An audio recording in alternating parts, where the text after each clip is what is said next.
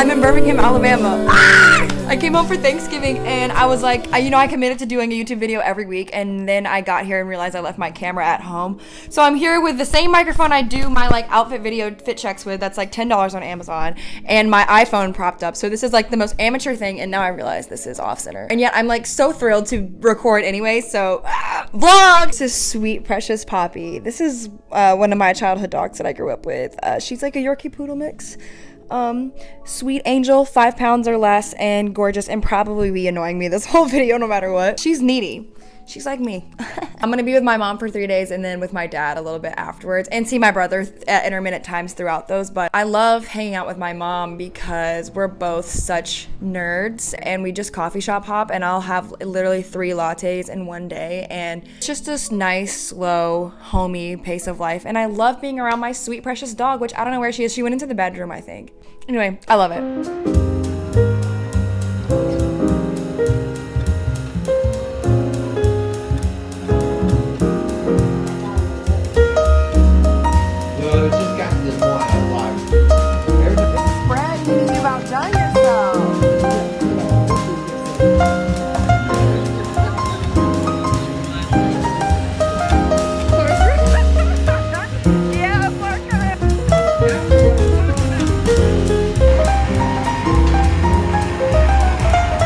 Every girl I've ever dated says that she looks like a rat dog.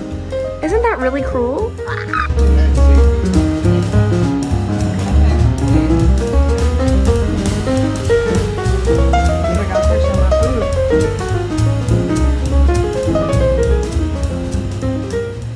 Okay, I'm back. It's the next day.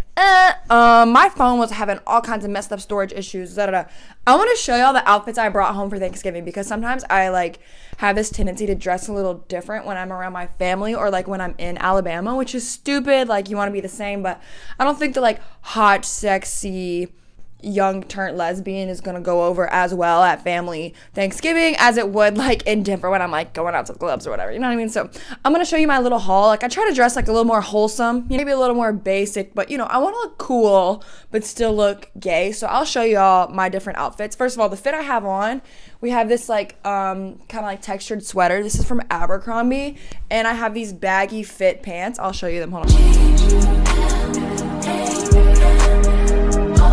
Camo is a little bit of a stretch to be wearing in Alabama because it means a totally different thing here. It means like I'm hunting, and I'm not hunting. I'm a lesbian wearing Abercrombie pants. You know what I mean?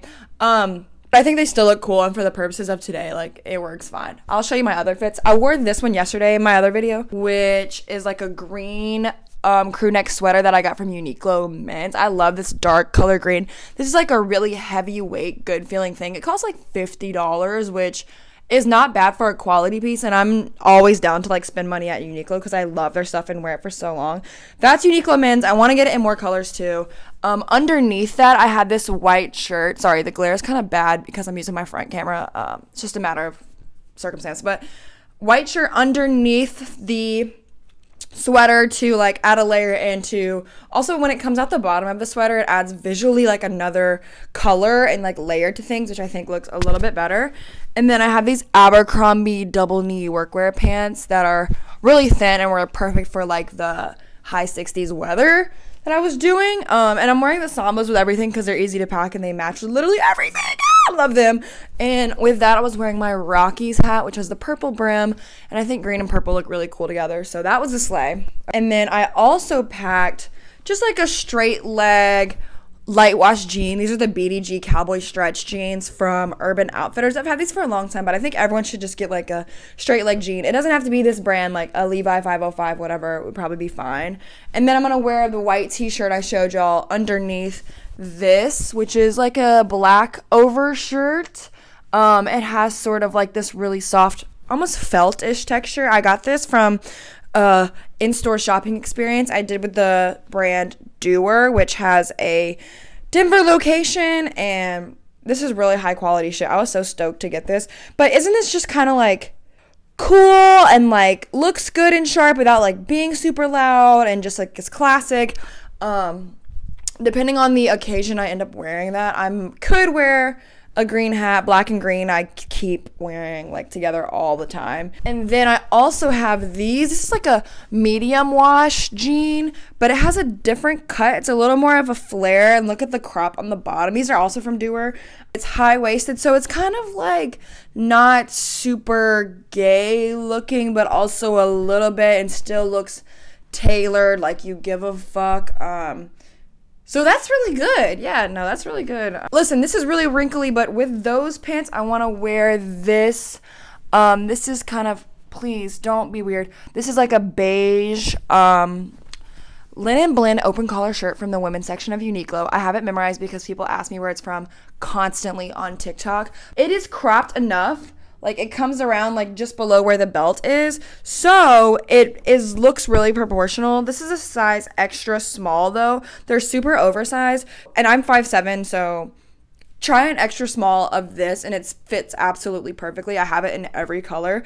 But I think, like, this kind of beige tan thing with denim looks really, really good. And that's another thing I could wear this hat with. And I have just some undershirts. People are always asking me about undershirts, so I guess I'll show these.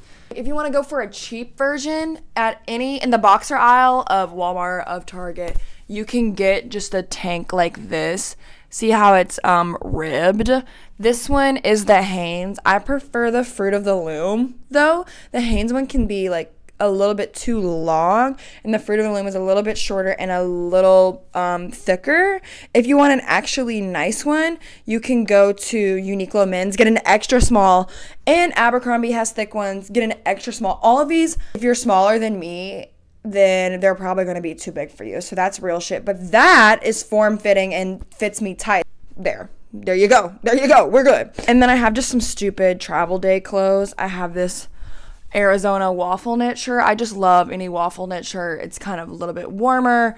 It can go with anything. I thrifted these. These are super easy to thrift. Lastly, I have this cool like graphic tee that I'm gonna travel with, and I have this I think it's called a popover hoodie from Abercrombie Men's. But in terms of like being really soft, I like it. It's a little not fitted. I wish the cuff on the bottom was tighter, and I wish there wasn't such a drop shoulder, and I wish it wasn't as wide. But in terms of like being cozy, great. Love it. Great to travel with. And then I thrifted this. I'm like obsessed with the blue color. I think it looks so cool with like my hair. I took like this quiz thing about what colors look good with you, and I think the blue looks really good. There's also this cool thing on the back with the numbers and stuff. So I don't know. It's just a cool color pop thrifted item that I have. So that's what I'm wearing in Alabama. So yeah, bye. Church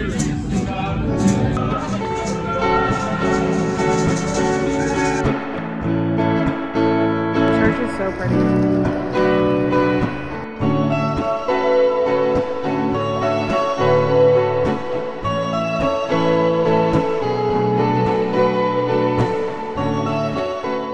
And then last thing I wanted to do was a book haul, because I got a ton of books and I love books, so I'll show you. First of all, my mom picked this up in the free library in her neighborhood, and look at it. It's called A Gentleman in Moscow, but someone redid the cover, and now it says, "Cover was delicious, said Lou the Beagle." Huh! Look at the little like detailings of the squares in the corner. And it's funny because my mom has read this book already and had and got rid of a different copy, and it's one of her favorite books ever.